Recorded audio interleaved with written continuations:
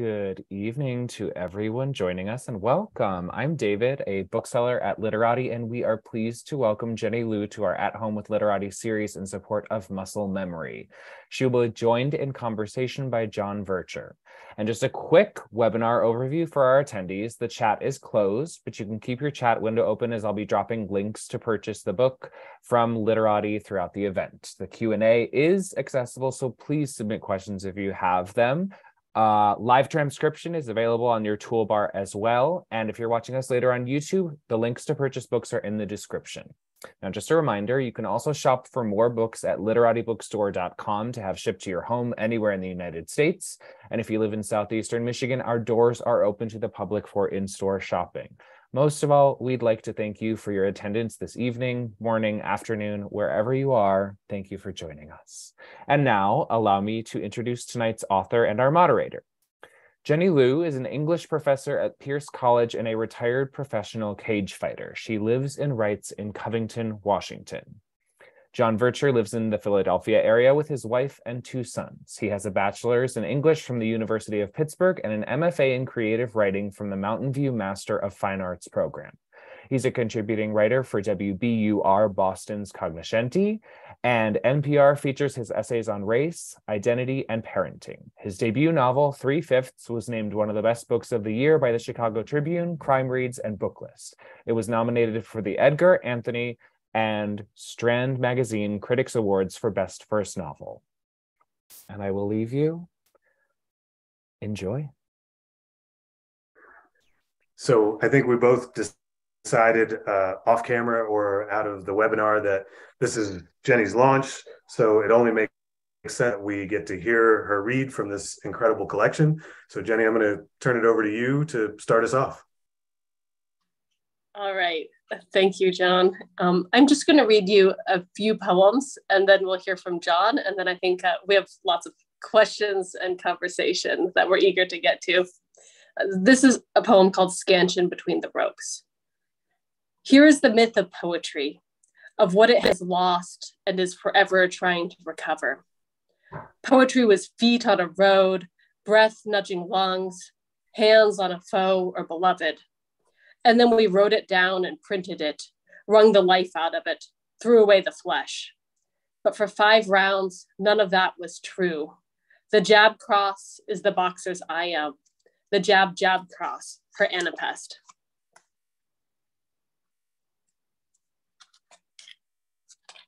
I was really excited to read here with John tonight for many reasons, but one of them was I felt like I got to choose some of the most fight poems out of the whole collection and read them back to back.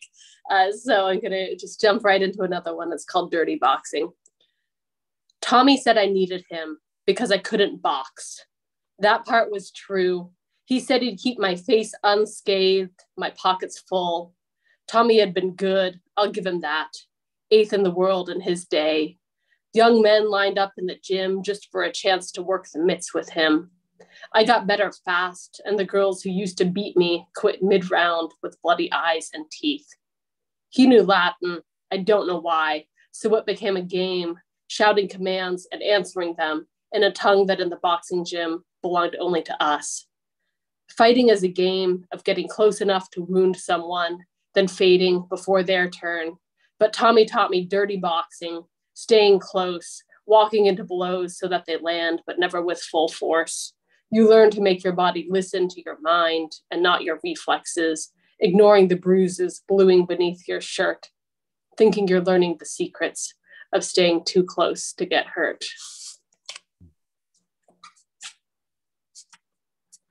All right, John and I were talking a little earlier about our love for various martial arts, and I am a through and through grappler. I love the ground fight. I love all of the little techniques, especially the tricky ones. And so I wanted to end with a poem that's sort of about the sort of like long, slow end of my fighting career. It's also about heel hooks. How many stages of grief? She barely slipped away. I almost trapped her in a heel hook, but she angled out of it, and then I took a beating. Afterwards, the doctor says into my one good eardrum that the other one is ruptured. I shouldn't be surprised after the punches I ate. It's inoperable. I'll have to wait. It shouldn't, but the diagnosis pleases me with its promise that doing nothing is a form of self-repair. All right, I'll stop here and hand the virtual mic over to John. See, it's actually hard for me to go into reading after hearing that, because you picked 3 out of like 15 of the ones that I was like, I have to ask her about this line, I have to ask her about this poem. And so you've already read at least 3 of those, because there are some just at a line level that some of these poems that you've written are just incredible. So hard to follow. I thank you for inviting me to read on your launch. So I'll just read a couple pages from the beginning of After the Lights Go Out. And I guess that'll be it. I'll give you just a slight bit of context. After the Lights Go Out is about an MMA fighter on the wrong side of 30, suffering with CTE. And for those of you who don't know, that's chronic traumatic encephalopathy, or more commonly known as pugilistic dementia. To give you much more context, is not necessary. Just know in this opening chapter, he's dealing with those things right away. So the first chapter is called My Mind Playing Tricks on Me. Any Ghetto Boys fans out there, I stole that title. So last year, he left his groceries in the trunk for 2 days. He'd just gotten the call, a #1 contender fight. After alternating wins and losses, he'd strung their 4 in a row, evading a cut from the roster by the slimmest of margins. The old time, the journeyman. Not a has-been, but a never was. In spite of, no, because of the doubters and their calls to leave his gloves in the middle of the cage. No one would have thought less of him if he'd quit on his own terms. The game had passed Xavier Scarecrow Wallace by. Too many young bucks on the come-up looking for a stepping stone to the next level. The cage had no place for old toothless lions fighting for their pride. And then 4 in a row. No tomato cans either. Championship kickboxers, jiu-jitsu aces, each one of them the next big thing. But none had the grind in them. All talent and hormones. Cardio made cowards of them all. Xavier dragged them into deep waters, the championship rounds where lactic acid torched muscles, where deep breaths provided no oxygen, only the desperate need to breathe deeper, faster. Shoulders ached, submissions lacked squeeze, punches lost their snap, kicks sloppy, thrown with languid legs, hinging and pivoting at the joints from sheer momentum. Break the spirit, and the body follows fast behind. But he'd paid a cost for his time in the deep end, too. Worse than the patchwork remnants of stitches in his forehead, worse than the accumulation of crackling scar tissue above his jagged orbital bones, worse even than the seemingly interminable, intensifying headaches. Worse than all that was the forgetting. Mild at first, patches of time gone, sketches of memories swiped from a chalkboard where only the faintest outline of the words and images remained. More and more often feeling that he'd been somewhere, done something, though never sure how, when, or if. The ravages of age, he told himself, nothing more. Some days he almost believed that. And I'll stop there. You're making me poems about about my own headaches. Yeah, right. It's one of those trophies you don't want to earn. It's one of those medals you don't want. So we were talking a little bit before we went live about how both of our works are set in this MMA world, but they're not really about MMA. Although to sort of the outside observer, somebody who's familiar with the sport, it might seem like that's all they're about. And I wonder, in the writing of this, and now in the launch and the reading of this, how has that come to, how have you come to deal with that on the road, encountering people who are either really familiar with the sport or not at all, and how do you strike a balance with that? So I don't think I've learned how to deal with it at all. I was giving I was giving an in-person reading just the other day, and for some reason, I think because I didn't go out and about very much for a while during COVID, and I'm like, I get to go places, and I was wearing like a leopard print skirt, and I was like, oh, this is great, until someone was like, what's an armbar? And then I was like, I want to show you. And I was like, I'm wearing a skirt. And it was just a whole thing where I was just sort of like, oh my gosh, like there's just so much to explain in a way that will, like, I think never fit into any Q&A. And so I don't know. I think I've tried to like nudge people out of getting stuck on the questions about like, what is cage fighting? Mm-hmm. Like, you really punch someone in the face, and like nudge them instead towards like getting punched in the face or punching someone in the face is actually much lesser violence than some of the things that happen in what just feels like the dailiness of our lives. Mm-hmm. And so if you're kind of like amazed or appalled by the spectacle of like one woman hitting another woman, then maybe let's go from there to shifting the gaze towards all of the other sort of violences that I think a lot of us just take for granted and deal with in our everyday lives. So I think that has really been my approach there. It's honestly, I think, something that I'm still reckoning with. I think this book started off as a collection of poems with a lot of the fight poems in place. And I kept telling my editor, like, I just need to write the hinges. I like need to make this fight narrative unfold. And then I went through like this really stressed out year in which I failed to write what I thought of as the hinges. And I kept writing poems about gardens. And I was like, what is happening to my brain? This is the weirdest form of procrastination. I'm so embarrassed. I like just can't write the poems I obviously need to write. And then she asked to see them, and I was like, sorry. I'll show them to you. I'm sorry, this isn't the book we talked about. And then she looked at them and was like, oh, like this is the book we talked about. And I think that journey really helped me to understand that, to the degree that this is a book about fighting, it's a book about finding our ways back to our bodies, and the like how that sort of anchors some of the more cerebral kinds of violence that I think all of us experience just by like existing in this day and age. Right. And so for me, like fighting is a way of knowing my family. Kung Fu was one of the practices that my dad was able to bring with him from China to Taiwan to the US, making those leaps where he was able to bring almost nothing material. And then all of the garden poems, I kind of came to realize like, oh, this is another way of being in our bodies and like working the earth and sharing those family stories as well. Yeah, I'm curious what this looks like for you as well. I had the same question reading your book.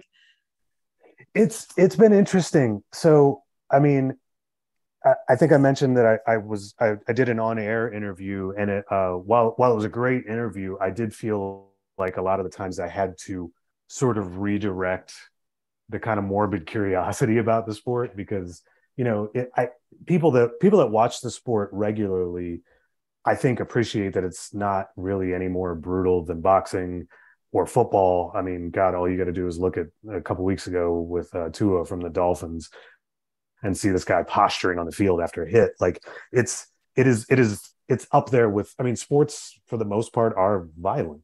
But there's something about it being in the cage. And, I think going back to the days of John McCain calling it human cockfighting, and, there's just this stigma that's been around it. And granted, we don't all, people that participate in it don't always help that stigma, but it's been interesting. Like the people that get it just get it. And they kind of understand that, at least in my book, MMA was a bridge to tell these other stories. I was much more interested in telling a story about memory and family and loyalty, but I thought MMA was the perfect venue in which to like ground these stories, because of the effects, the willing effects we take on our memories to participate in it. So it hasn't been too bad. It's there. There have certainly been some that are really more fascinated with the fighting side of it. And I'm happy to talk about that too when people ask about it, because I love I have a love-hate relationship with the sport, honestly, which is something I'll love to ask you about later. Um, but it has been interesting how reactions have either been solely focused on the sport or really on the family dynamics and identity things. So, but I wanted to ask you, because you brought up a great point about the violence like in our daily lives, and in your very first poem, Pulling Punches, there was there was a line, and I believe it's uttered by your mother when she yells "stop," and I kind of like seized when that happened because I thought there was something else coming. Like I thought this was leading to, and maybe it was like sort of an allegory for abuse or some other violence. But then the line that follows it is "let him play," and it seemed to me like you were saying something about sort of violence as play, like in our sort of normal daily lives. And I'm wondering if like that was your intention there, and like, you know, obviously in poetry you've got to be very intentional about the words you choose because you have such a short space in which to use them. So I'm just curious as to what you were getting at in that section. What were you thinking? Was that line super intentional? Yeah, you know, John, I think one of the confluences of our projects is this interrogation or exploration, maybe interrogation is the right word, Yeah. of what it means to be biracial in America and all of those little violences that come along with that, like sometimes like from within your own family. So I think a lot of friends and fellow poets read my book before it went to press, and they were like, "Oh my gosh, like this was going on in your family? Like I didn't know about this abuse." And I'm just kind of like, well, it's violence, but not abuse. I don't think like it's not like registering it like with it the way that it registered, at least within my Chinese family, right? Where like my dad is the most doting and protective and self-restrained father imaginable, and his family's over there like, you don't discipline these kids enough, like you went to America and your kids are running wild. My brother's like left-handed, and I really wanted this to find its way into a poem, maybe a poem that would have like softened the poem that you're talking about. But we're all just sitting around the table. It's the first time we've been back to Taiwan in a long time. I think I was 6, so my little brother must have been just 4. He's left-handed, and every time he reached for food, someone just slapped him, like not like a little reprimand, like hard, like trying to like change his muscle memory, you know. So his reflex was to like no longer eat with his left hand. Oh wow. And my dad was so embarrassed that this was happening, and my mom was like so mad that my dad was embarrassed instead of like angry and stuff. I mean, I barely remember I was 6, so I don't want my parents to watch this and be like, you're attributing all these false emotions to us. But you know, I was like keenly aware of the sort of tension between my mom just kind of being like into sort of like gentle hippy dippy like 1980s American parenting, and my dad being like, this is an embarrassment to my family, right? And so I think that tension running through this poem and some of the other poems as well is a far greater violence than any of the actual punches that get thrown in this book. Yeah, I think it's been intensified in recent times. Like, I don't know, you know, like I think the past few years have been an interesting time to be Asian American, especially in rural Idaho, where I grew up and where my parents still live. And there's this sense of like, when I go home, I left Idaho in 2017, and shortly before I did, I remember going to one of the places where I'd been going, like backpacking alone since I was a teenager, and getting chased to the trailhead by a car that like it followed me really closely for a while, and then hoisted a Confederate flag and just tailgated me to the trailhead. And I was just sort of like, and just turned around and went back home. And I was like, I can't go to the places that I've loved. And my dad has kind of gotten to be the same way. He doesn't want to go out into the wilderness. And if you're in rural Idaho, then going anywhere kind of, you know, people involves like going into these rural places. And my mom seems to have this like deep frustration with that, right? Like, I think if you walk through your life, like not really understanding, even if you like, you know, even if your family gets a, just sort of like that kind of attention in public. If you're not walking through it in your own skin, I think it forever catches you by surprise. Yeah. And so these like, just little fault lines have started to emerge, and that's hard. Was any of this written during that time? Yes, that's when this was written. Wow. Yeah. So you were really experiencing that. Wow. Huh. Okay. So, I have another question about one of the poems you read, which was "Scansion Between the Ropes." Just for my own sake, and I'm hoping other readers probably have the same question. I'm just curious about like the origin of this poem, because there's the whole tendency to call boxing the sweet science, but we don't, like, MMA doesn't have like such nice terminology about it. And like you truly found the poetry in fighting, like you're talking about the iamb and the anapest and referring to jab and cross counts. Like, just what was this one of the early ones? Was this one of the first ones you wrote for the collection? Did this come later? Like, I'm totally into the origin story of this one. Yeah, well, I think the first thing I have to say about that is that the origin story is in the book. I don't think you can tell it's the origin story so much anymore because we cut it into 2 poems.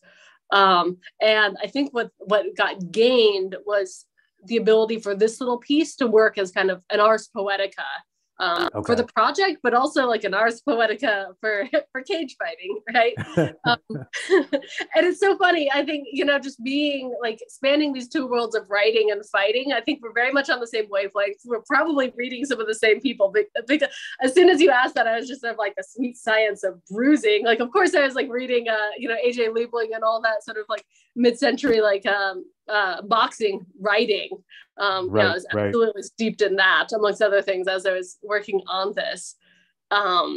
And so I think that is part of the origin story. It's funny that you talk about the phrase "the sweet science," because I spent so long thinking about what if boxing is the sweet science of bruising, what is MMA the science of?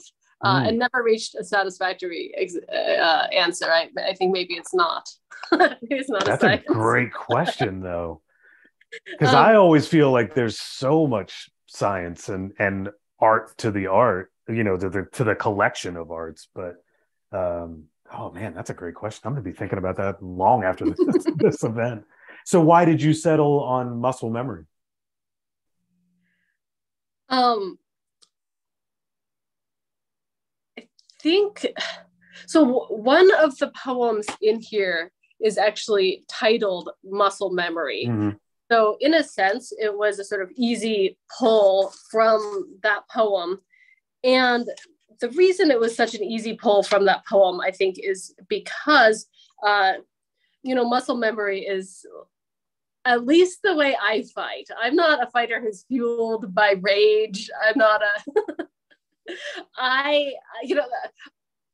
I used to run track. That was like my life growing up. I went to college on a track scholarship. And I was the kind of person who, like, sometimes I would win a national championship or set a school record or do all these things. And sometimes I would like choke like so terribly. And I think what it kind of came down to is I am the kind of person who cannot think while I'm doing a sport. Every single moment of it needs to be practiced and drilled so many times that my body knows what to do. And I just have to let my head get out of the way. I will never be someone who can like think or react in that way. So, like back in the running days, everyone would have their game plans and like who they were going to compete with and this and that. And my coach, like what we eventually like agreed upon is that the 800s a race where it's really painful. Everyone sprints with 200 meters left to go because you're almost done and most people can endure the pain for 200 meters. And he was just like, you are never going to have a thought about competing. you are simply going to sprint as hard as you can at 300 meters instead of 200 meters and open up the biggest lead you can in that 100 meters where everyone else is like, yeah, we're not doing this. And then hope you can hang on for the rest of the race, you know? And I think that's the mentality I took into the cage as well. You know, it was like, watch the tape, see what I think the other person is going to do, have that sort of cerebral, like interactive part of the thing be like watching tape, preparing, and then just choose a set of things to drill that I thought would win the fight, and then turn off my brain. And the thing is, your muscle memory serves you really well sometimes. And then sometimes you're like, oh no, I drilled these 5 things and now things are going sideways. And if you're the kind of person like me who doesn't respond that well to things going, all of a sudden you're like, why am I in the cage right now, right? And so I started thinking about like, well, this isn't just who I am doing sports. Like, this is who I am when I'm interacting with my family. This is who I am like at work when I'm like, you know, trying to advocate for marginalized students, right? Like, I'm like, what can we drill? What are the things we can practice? Like, where are we going to put our heart and make our investments? And then when things kind of don't work out that way, it's like all of those things that you practiced sometimes come back to hurt you, right? Like, this is why I wanted to write the poem about my brother getting his wrist slapped, and I couldn't find its shape. But I think that's a perfect example, right? Like, muscle memory is not always a good thing. It serves some of us well in our competitive lives, but it's the result of pain, and it's the result of deprivation, and it's the result of people like teaching you that you must do a specific thing and not another thing. So in that sense, I mean it both as the sort of muscle memory we develop in sports, and also as a way of sort of figuring these kinds of like generational trauma, where we just sort of like carry our family's challenges and grievances across continents and across decades. And, you know, from father to daughter to now my own daughter. It's interesting that you said you use it in you mentioned how you would use it with your students in terms of advocating for marginalized students, but like how I'm really curious, because as soon as you said it, I was trying to think about how you might do this. How do you feel muscle memory serves you in navigating your family? Like, how do you turn your mind off and just allow your muscle memory to take you through those interactions? Because that's fascinating to me. Gardening. Before it's like, what does gardening have to do with the rest of it? And just, you know, like my dad and I have like gardened together for as long as I can remember, right? And like, people who see us from the outside think we are like so similar, and he and I struggle to get along despite having so many shared interests. And you know, I'm aware that we have similar personalities, right? So having this sort of like physical task that we can do together, and a way of sort of like having that kind of connectivity, like even if we're in some other dispute, there's like the times of year when we do these things, there's a reason to get together. There's like all of this just sort of like questions about like, well, how do you cultivate something? How do you make it grow? And then there's also, I think, what ends up being like a really convenient metaphor, like as I think the poem kind of like self-scathingly points out, right? It's a metaphor. It's right there. You got to pluck it, right? But a lot of what we grew was Asian vegetables. And so this sense of like using this sort of like physical labor and the cadences of the seasons and this time that we spent together to cultivate this last little remnant of, you know, his just sort of connection to China, just on this little patch of mountainside in rural Idaho. That's great. So I know we only have like 10-ish minutes before we have to let other people ask questions. So I got to be selfish and just ask you 2 others, because there were 2 lines in particular that like just punched me in the gut. I got to use the metaphor. We're talking fighting. And now I got to look at my notes. So you're going to have to help me with which poem it was. But the opening line was, "Show me where your pain is." And your answer was, "My father is an immigrant." Like, that was the answer. Like, tell me about that line, because that like hit me like a ton of bricks.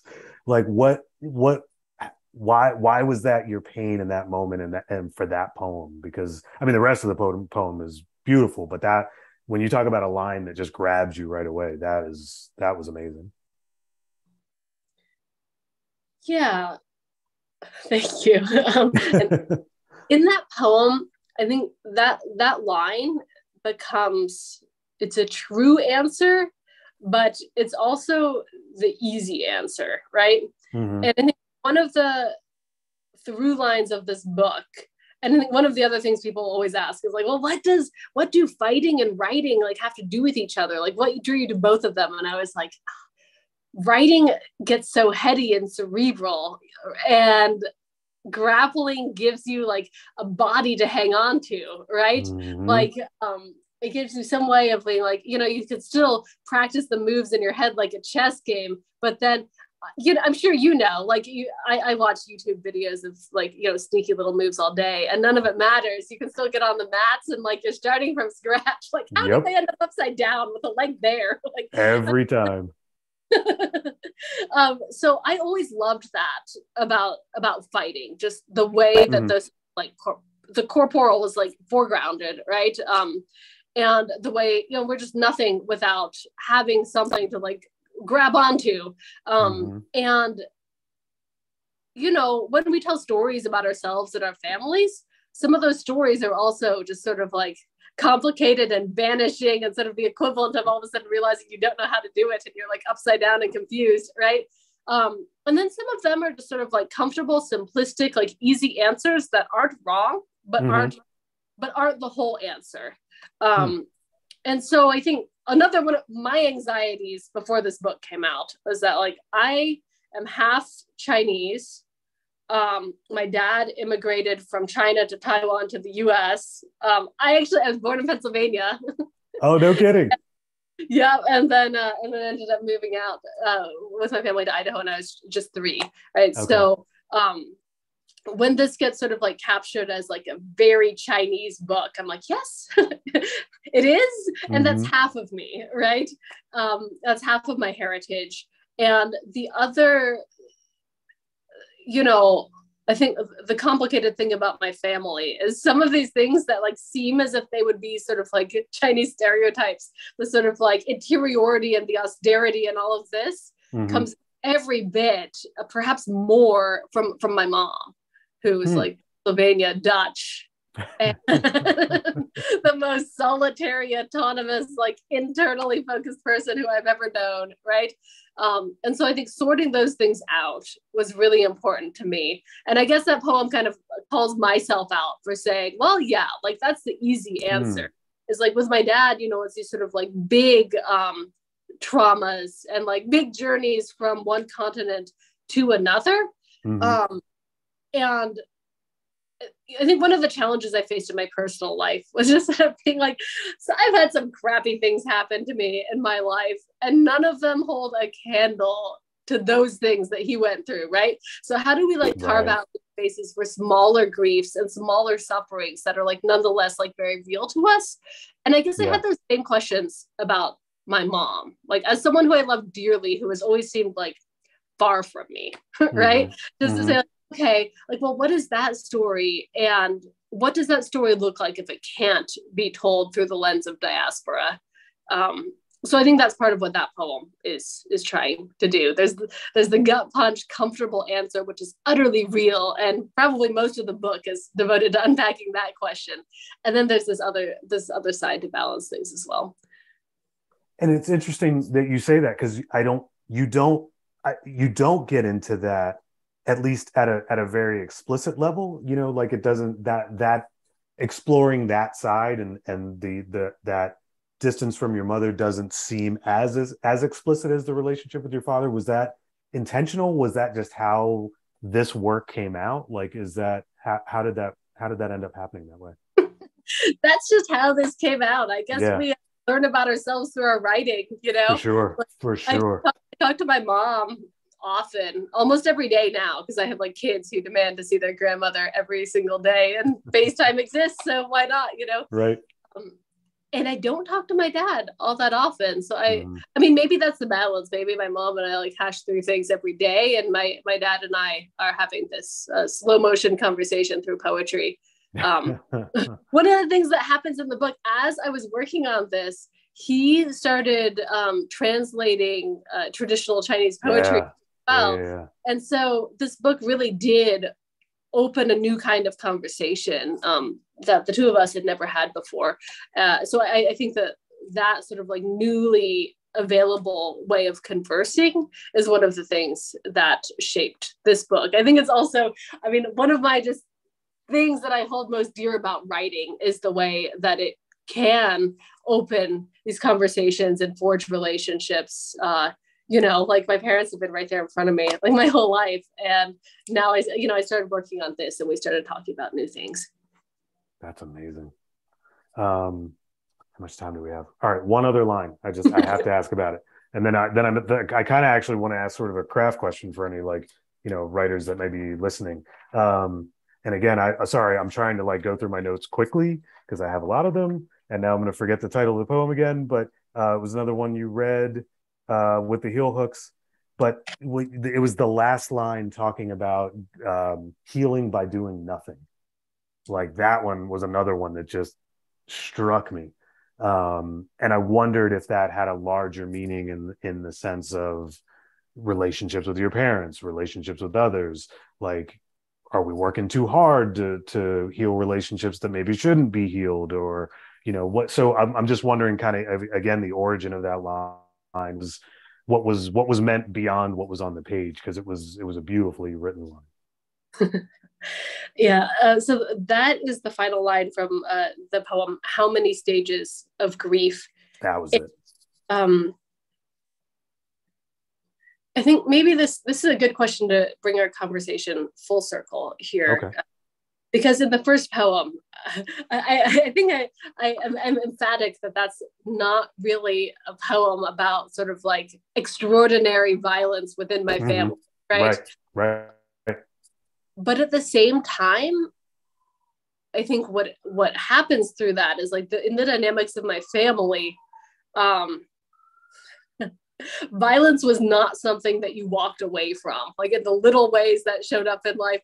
And maybe this is what I learned from my family. Maybe it's just me. Like I have these like memories, like when I was again, like my parents had different ideas about parenting. And so they would give us a choice. Like if we did something like horribly amiss, they'd be like, would you like a spanking or would you like some other punishment? Like some sort of like long-term grounding. And the one I remember was like, they had just given me a pair of like earrings with ponies on them, and I loved horses, and these earrings were like my prized possession, and they're like, would you like a spanking or would you like to lose your earrings, right? I was just sort of like, well, that's obvious, like just like I'm here for the spanking, right? Like not a moment's hesitation about that. And so I think I was just sort of like, bring it on, right? And that's the kind of runner I was too. I was telling you a little story about that. I just I'm like, I'm not good at some parts of this, but what I can do is confront the pain 100 meters earlier than what any of the rest of you were able to do. It's how I fought. And because everyone kind of realized, like, Jenny, I'm a really bad boxer. That poem was not joking. But what I am willing to do is like eat the punches without balking until I have the opportunity to use my jiu-jitsu, right? And so I think that was something that in all aspects of my life, that was cultivated. And I say it with pride, like as an athlete, right? But I think this set me up for violence in other domains of my life. I think in particular when it comes to like domestic violence, where other people might see red flags, and I'm just sort of like, surely I can suffer through this, right? So I think that there is a way, right? I think there's, I can't remember which of my poems is it now, but one of them is talking about, it has a line like, you never show them where you're hurt, right? Yes. Yep. That was like such a virtue in all aspects of my life. And like, I think, just absolute poker face no matter what was happening. And I think that ended up being a really dangerous thing to bring beyond the arena of competitive sports and into the rest of life. So that poem is kind of like, also, like as was your protagonist, I'm on the wrong side of 30. Now I'm on the very wrong side of 30. I'm almost on the wrong side of 40. But at that point, wrong side of 30, I was kind of ready to like start moving towards retirement from the sport. I loved it so much, but it was exactly what I'm just talking about here, where I was like, I need to switch up some things in my life and move just towards a gentler way of being in the world. And how do you get out of that mindset where you're just sort of like, oh, everything's fine, I'm going to endure this? My first idiotic response was I was like proud that I had ruptured an eardrum, and everyone was like, what is wrong with you? Like, why? What kind of response is that? You know, and like, it really kind of took some thinking to be like, what would it take for me not to be proud of this anymore? And maybe we don't have an answer that, because I still am kind of proud of that. And so it's not just like, what's the physical damage that this sport inflicted on me? It's just kind of like, well, like, what about all of these other emotional and intellectual habits? How much do you have to walk away from them? Or is there a way to sort of continue to pursue them without bringing along all of the harm? So we're talking about how you and I both do jujitsu now. Like, I found that jujitsu tournaments are the happy medium, right? They really are. They really are. Although, like, I'm still upset. Like, after years of doing this, I still have no cauliflower ear. It's like the same thing. It's like, well, when do I get mine? You know, it's like, but I don't really want it. Like, I don't really want my ears to look like that. But you're right. There's this sort of weird, you know, the ruptured eardrum. Like, I ruptured my eardrum. I'm tough. I got it. But yeah, and I think that's to your point about how both of our works are works of interrogation. You know, my question in this book is like, you know, why do we watch these sports? Why do we participate in them? And yet, the pay-per-view that's coming up, I'm not missing it. Like, I want to see it. I want to watch it. I do know that, like, I shared at one of the readings that I was at that, like, I think for the first time ever last year, I turned off a fight. I couldn't watch it anymore. It was between Max Holloway and Calvin Kattar. And Calvin Kattar was just taking a beating. Like, he was just too tough for his own good, wouldn't go down. By the third round, he looked like he needed to be out of there. And it was a 5-round fight. And it was the first time I was ever like, I can't do it anymore. And I had been working, you know, the book we were close to publication at that point. So I was in kind of a different headspace about it. But I'm still asking that question, and I have no answer. But like, I can watch a great football game. I can watch the longest 12-round boxing match, knowing what is happening on the other end of this thing. And but we still do. It's still a thing. Do you have an answer? Because I'm still trying to figure it out. I don't know. Well, I think we're supposed to be moving close to Q&A, right? I don't know if Dave is there. I think he said he was going to handle some of the Q&A, or I can grab him out of the box there. Dave, are you there? Is it Dave? Right? No. All right. Well, maybe I'll just what do you think? Should we go into him, Jenny? The Q&A? Yeah, sure. Let's do it. All right, let's do it. So, Kevin's first question: John, thank you for writing such an excellent book. Thank you for saying that. Your novel and Atticus Lich's The War for Gloria, also about an MMA fighter, are two of the best novels I've read in recent years. Wow. Thank you again. Have you two ever met? No. And I actually was not aware of the book, but I just added one to my my TBR list. No, I have not met her, don't know, or him or her. I'm not sure of the name. But I will absolutely be looking that up, and thank you for the compliment. Oh, there we go. He's in. I have read that and it's splendid. Yeah. Is it good? Okay, great. Yeah, I'm here. For our next question is for both of you. This viewer says you both write so compellingly about the surrender and trust and mistrust of the relationship between the coach and the fighter. Can you talk about why this was important or interesting for you to write about? Jenny, I'll let you take that first. Yeah. I mean, maybe, gosh, the place to begin to unpack my feelings on that. Most of the people I love who show up in this book have their real names in here. And all of the coaches who show up in this book are combined into one specter of a problematic coach. Oh, wow. And with a pseudonym, that is no one's name. And I think the reason for that is because the relationship is between a fighter and a coach is so utterly problematic. And I think that those relationships are raced and they're gendered. And being a woman in this sport at a time when like women's MMA was like pretty new,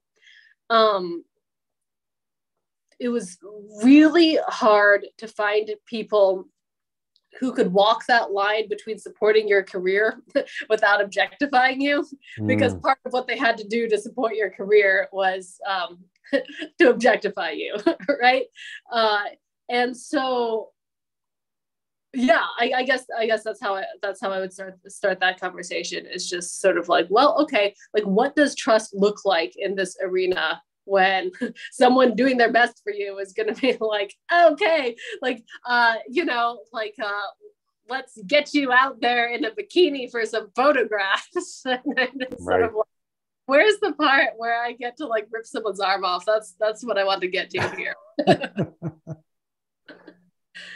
I think for me, it had to do, to your point, there's a lot of race and gender issues that come up with that fighter relationship. I was specifically exploring the ideas of masculinity and sort of the toxic side of masculinity and what it's like to have someone who cares for you and tells you they care for you and believe that they care for you. And they probably do care for you, but then are also able to put you into this situation that is often detrimental to your health. It's, whether it's cutting weight, whether it's like that Calvin Kattar fight where his coaches are telling him, get up off the stool, get back in there. You're not knocked out. Like that's a really complex and I think nuanced relationship that doesn't typically get explored in fight literature or fight cinema. It's always just about how motivational that coach is. It's Mickey getting rocked back in for another round. It's not like, hey, we should probably throw the towel in this fight. This guy or this woman is not fit to go back in. We don't really, because that's not a comfortable conversation to have, right? Like, because that goes back to our whole interrogation of why we watch these sports in the first place. So to me, I kind of wanted to explore that relationship at a level that we don't really talk about it, which is, do they truly have your best interest at heart? They may be telling you that with their mouth, but they're not necessarily showing you that with their actions. That's funny because I always loathed the showmanship side of things. But when and I felt that like some of my coaches like exploited me in certain ways, but when it came time to the cage, like I think they were, if anything, fell on the side of like throwing in the white towel early, partly because like they thought of me as like their little girl or something, right? And then partly I am a crappy boxer, so until I win, it really looks like I'm losing. And so I had this paranoia, not that someone would wait too long or make me get up. I had this paranoia that they'd call it too soon because they didn't believe in me. So I always had this ultimatum with my coaches where I was like, I mean, the little pushing back I got to do against them was like, if you ever throw in the towel, like I will leave you. I will find a new coach. Never, ever, ever do that. Like I'll get knocked out before I let you do that. Which I did.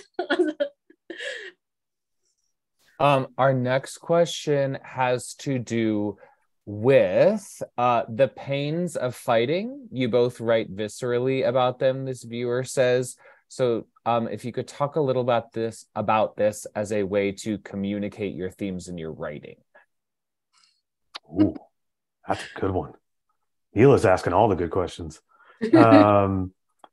I'll jump in on that one. I mean, some of that came from personal experience as a sports medicine PT.